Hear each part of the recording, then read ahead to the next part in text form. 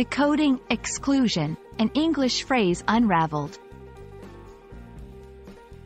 Hello, dear learners. Today, we are diving deep into an interesting English phrase, exclusion. By the end of this video, you'll understand what it means, when to use it, and some examples to illustrate its usage. So, let's embark on this linguistic journey together. Exclusion is derived from the verb exclude, which means to deliberately leave someone or something out or not include them. In essence, when you exclude, you are separating or not allowing something or someone to be involved.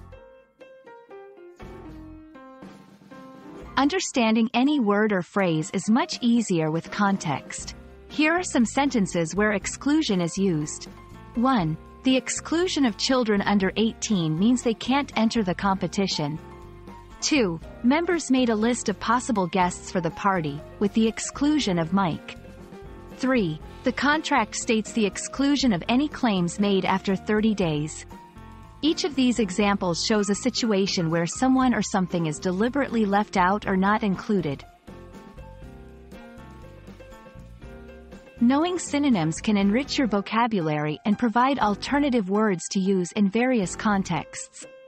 Here are some synonyms for exclusion: omission, rejection, elimination, expulsion. While these words can be used in place of exclusion in certain scenarios, it's essential to understand the subtle differences and nuances between them. Sometimes, words are part of commonly used phrases that have their unique meanings. Here are a few with exclusion. 1. Exclusion zone. An area where access is restricted, often for safety or security reasons. 2.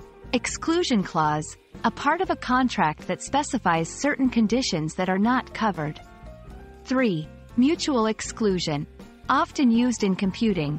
It refers to situations where only one user or process can access a resource at a given time. Understanding these phrases can help you grasp the versatility of the term exclusion. Thank you for joining us today in exploring the phrase exclusion. Remember, language is a tool, and the more words and phrases you understand, the better equipped you are to express yourself. We hope this video has been enlightening, and we wish you all the best in your English language journey.